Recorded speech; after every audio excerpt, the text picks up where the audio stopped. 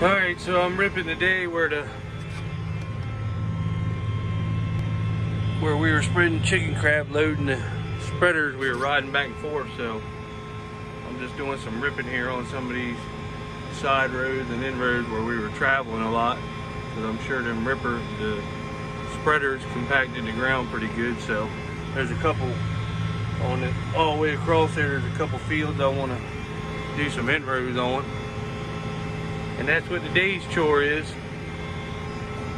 All right, so we're spraying. It's Tuesday. We're spraying 30% on, and then we're going to turbo it in. I'm going to plant some corn. We do this because we don't put anything down with the planter, which I wish we had a tank on the planter, but we don't. So this is why we do this right here. I already sprayed and killed all this. It's just starting to die. As you can see, this stuff in the back I sprayed that early. It's already did, but this right here was the last field that I sprayed, so it's already starting to turn. You probably can't tell it, but it's starting to die. So we'll just turbo it all in. We're only going to turbo about 1 inch, so just enough to work it in. And the chicken manure was a little clumpy. I don't know if you can see it on the field, on them black clumps. They were crusting. So that way the turbo till and all the fingers and the baskets will bust that up too and work it in a little bit better. So that's the plan. I'm gonna get all this sprayed this morning, and then we will be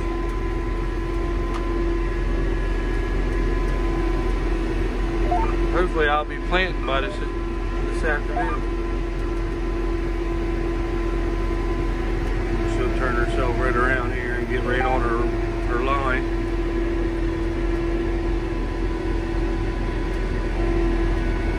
And she's back on her line. As you can see, I saved my lines. I'm running right down the same sprayer tracks when I killed it. I would have went and I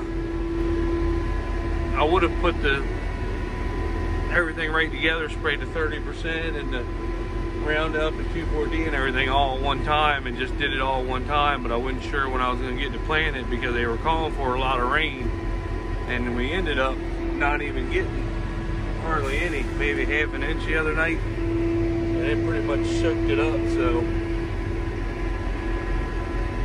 that's why I'm running over it again. Alright, so I'm turbo tilling now. I hooked the we're going to hook it up to the big tractor, but they're using it over there for while they're spreading manure, just in case it gets stuck. So I'm rolling her with the 8335, and as you can see, some of this manure we did was a little chunky, so we wanted to work it in.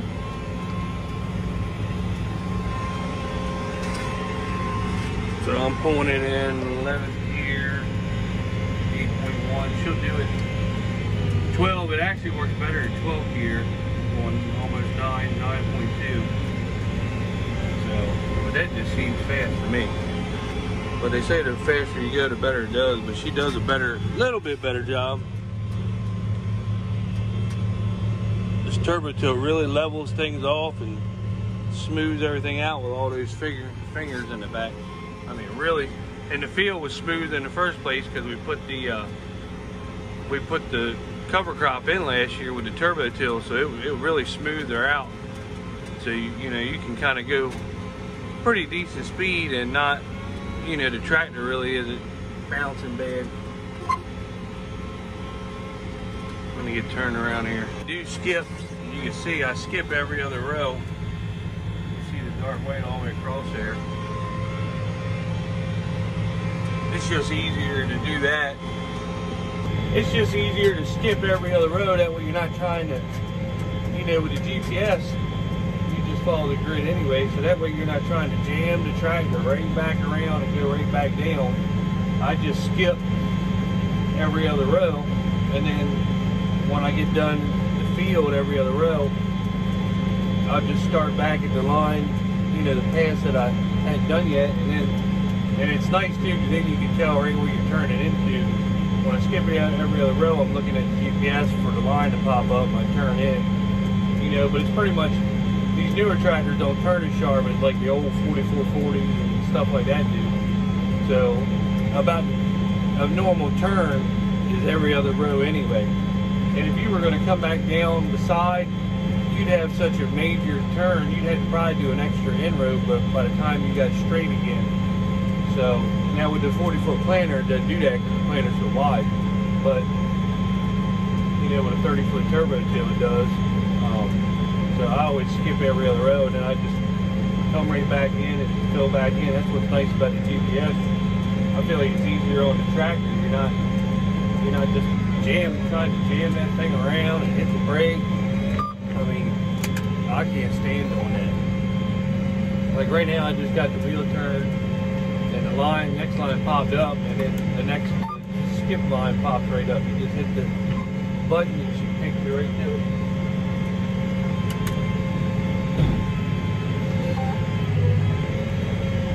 Now she's a 30-foot turbo tail, and I run 29.5, and I'm one blade on both sides, one blade right in the crease of the last row that you did. So you're not really overlapping, you're right in the same edge as what you did. You're using the full width of the turbo tail. So even though it says 29.5, you're tracking right at the edge of the thing. Now you could go on this side of the last blade thing, but you still have a little gap. So I always run the first, because actually the back turbo tail blade sticks out further than the front turbo tail blade. I run it by the front turbo tail blade. That way I make sure that, you know, I'm covering it up. But, you know, you might overlap each side about that much is what you're doing. But it's a lot better than doing it without the computer, because then you overlap. I mean, I've seen way overlap. You know, I've seen some people 4 or 5 foot on, you know, down and back. Well, hell, that's 10 foot you just lost. You're overlapping, you're burning fuel, you're wear and tear on the tractor and the turbo tail for no reason. These computers definitely save you. A lot of people hate the upfront cost, but within 2 years of everything, you've made that money back. Nobody handed you that money back, but you saved that much money using it. I know it does. And I think before too long, with the way the government's trying to mandate everything, I think they're going to make you go to all GPS. That way you're not burning extra fuel out in the field or extra spray when you're spraying it, any of that stuff. I feel like they're going to mandate you have it. And then the companies like Deere and Case and all them, they can turn around and charge more because you've got to have it. So they know you got to have it. So they'll just say, well, you got to have it, so you got to pay for it. So they can raise their prices up 25% if they want to, and then you still got to get it because the government makes you get it. So that's why it's not good now to get invested in it, learn it, go ahead and buy the system before they do mandate you have to get it. And they're not going to mandate you get a system where you look at it and try to hold the line or a light bar. They're going to mandate the equipment run itself when you're not able to run it. That way you're saving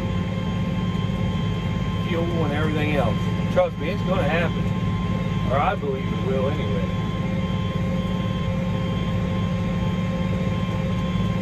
So it's best just to go ahead and get involved with it now.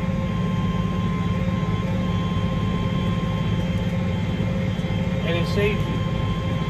I mean, it definitely saves you money. Who doesn't want to do that?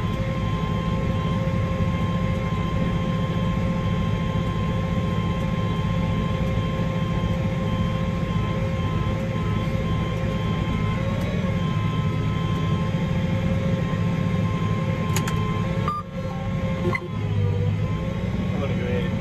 I'm getting on some real short point angle roads over here, so I'm going to go ahead and go back on the long roads and get them cleaned up in between the gaps, and then I'll get back on I'll do the short roads, because then I got, right on the short roads, I got this next field over here I got to go do anyway, so I'll be close to the tile, so I have to go into that field next, and that's down there by the short rows, the way the field angles, so it'll work out good. But as you can see here, I'll show you, this is what it looks like. And the computer will let you fill in each one of them rows right there. Just a time saver, instead of trying to get jacked around all that, it's way better. As you can see, this right here is real chunky. That's what I've already done. Like I said, these turbo tools really smooth them out. The faster you go, the better it does.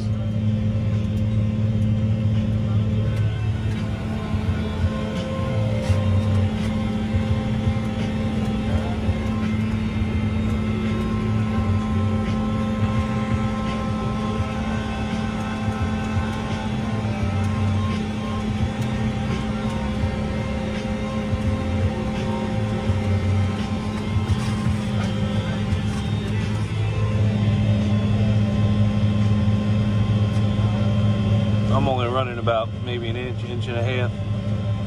That's all you want to do with these things. They're not meant for disking.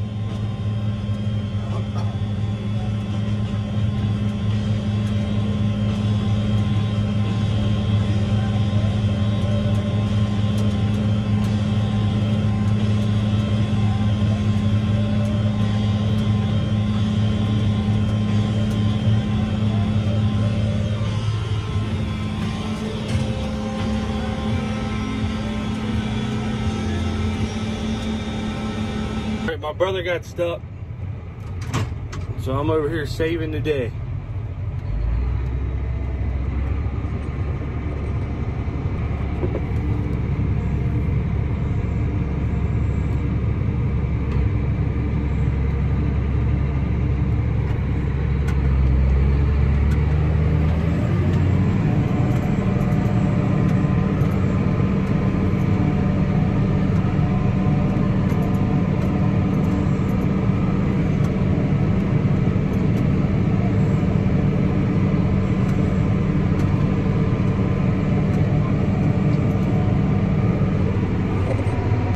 Alright, there he goes. I just pulled him through. I left it hooked up, and that's the wet spot right there. So I just kept him hooked up, and I just pulled him through while I had the spreader going and got all that field done. So he's going back down to Powell. That other farm's on the other side of that tree line. He's going down to reload. I'm just gonna hang out in the big 4-wheel drive, and if he gets stuck, I'm gonna hook up to him, and it'll be 2 tractors spreading chicken poop. Hey honey, show everybody your shirt. That's the front, and show them the back. Look at that, Miss Eastern Shore Farmer. Look how excited she is. She's never excited. So we should have shown it when she opened it up when the kids were down here, because it was pretty neat. Everybody was excited and it was funny.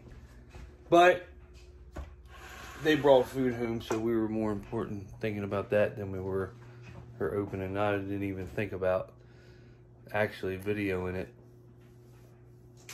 and I missed the opportunity.